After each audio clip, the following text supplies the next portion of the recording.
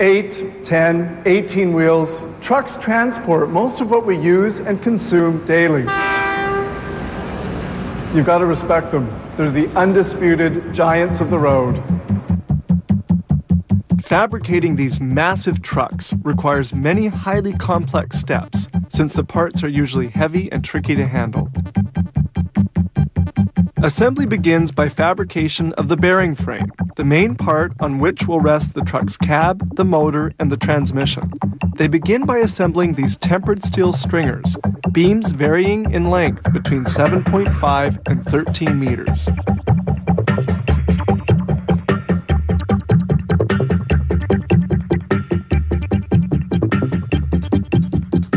The chassis is made as a huge mechano set.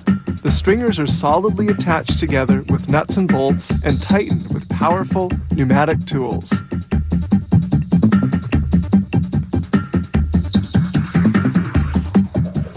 Once assembled, the main chassis is transported to another stage of construction.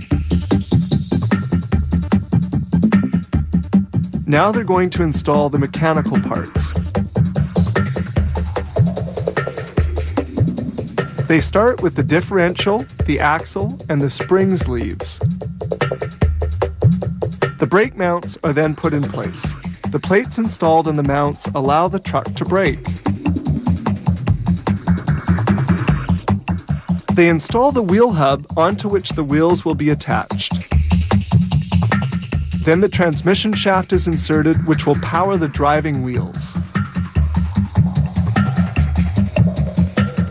They then finish the rear wheel assembly by mounting the heavy brake drum made of cast iron.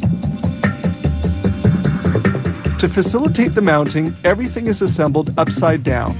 With an overhead crane capable of lifting a 12,000 kilo load, they then turn the part right side up. Next up, the motor propulsion elements. The transmission is bolted to the motor, seen here in yellow. The motor propelling elements comprise the clutch and the transmission installed at the front end of the truck chassis. A truck has between 6 and 10 wheels, 22 inches in diameter. The tire and wheel together weighs about 55 kilos. Because of this heavy weight, the wheels are installed with the help of this powerful tool. This bolt fastener allows tightening of all the wheel nuts at the same time. The mechanical portion is ended, and they now proceed with the cab assembly. This begins with painting.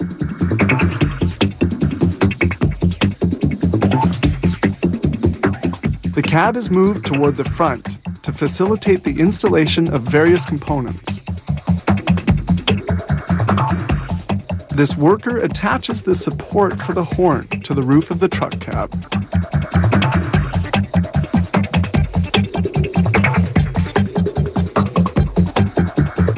Now for the cab's interior. They begin by installing the dashboard, which weighs about 35 kilos. Following this, they attach all the wires, the turn indicators, the speedometer, and the pedals.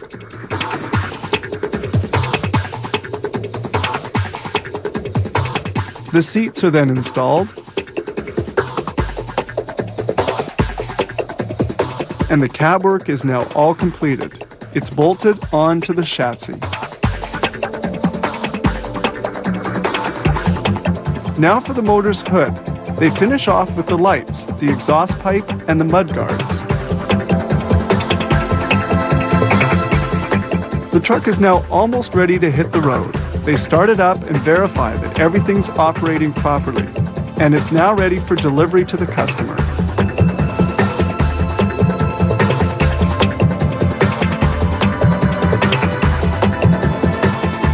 It requires 95 to 100 hours of work to assemble a truck like this.